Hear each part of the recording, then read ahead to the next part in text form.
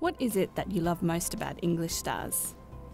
As a teacher, I really like the fact that I know that all the content descriptors are covered, and I know that my planning time is it's so much less than not having it there. And from the student perspective, they're far more engaged, and they just are excited if I say, right, we're doing English Stars now, yay! And they love the videos, and so I think that is definitely something which engages them, something that they look forward to. I like the videos and the questions. Every time you get like a few questions right, you can move to the next level.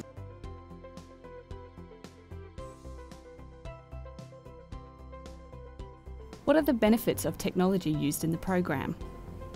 Marking, the instant marking, and I don't know if you saw with me sitting with the one student where straight away he could see where he had gone wrong, and he was, I think, more motivated to go back and try and correct that mistake as opposed to, oh, I've got to go write it again.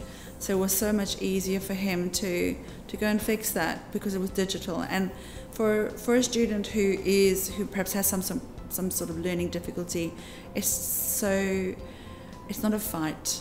It's easier. So the technology side of it is definitely a big bonus. As I've used it this year being the second year, I have certainly made it more my own. I'm boss of the system, of the program. I decide what I want to do, what's best for my class, and I augment it. I put other things in there if I see that my students are struggling in another area. I'm not beholden to the program. I can go and do what I think is right, and I love that part about that. I love the part that I don't have to go and search for heaps and heaps of resources because the resources are there. So that's a big plus factor.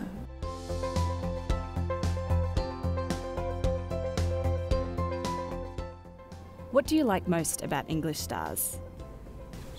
The activity points you earn whenever you complete a level successfully. Come on, that's exactly what I was going to say. It makes it a funner, easier way to learn. I think as a teacher, our time is so short. You know, we are so time poor.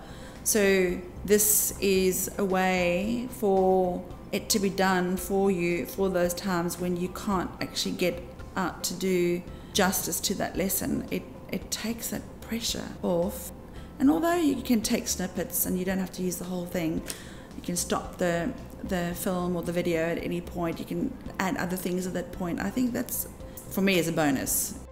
The fact that it's digital, that you're winning already, that because it's digital, that the students just love that. They just love the idea of, you know, I think they kind of feel this is more grown up, that they're working on the iPads. How do you think the videos help you to learn? It helps me understand more. Usually I listen to videos at home and it helps me learn more about it.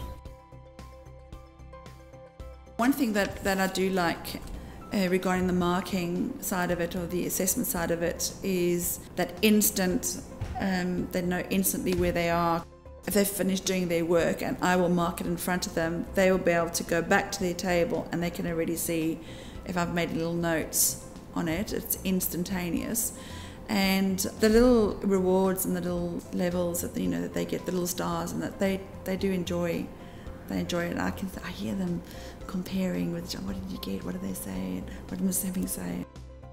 A good thing about, even though it is a digital program, the narrative that they did this year, I decided not to do it digitally.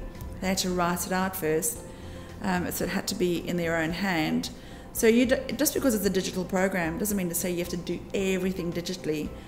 It's really important for me as a teacher to know that they can actually, write a paragraph, write a story.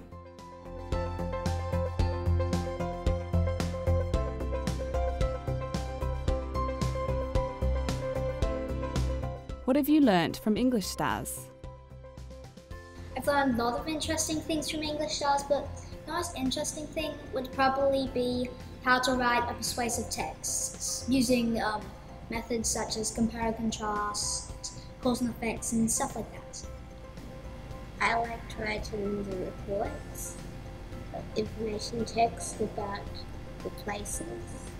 That you actually need to put a counter